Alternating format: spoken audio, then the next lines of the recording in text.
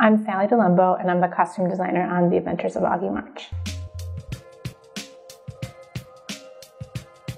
And I started my research really in the period in 1930s Chicago, in the Jewish community, and some of the neighborhoods that were referenced in the book. The book is certainly like a treasure trove of fodder.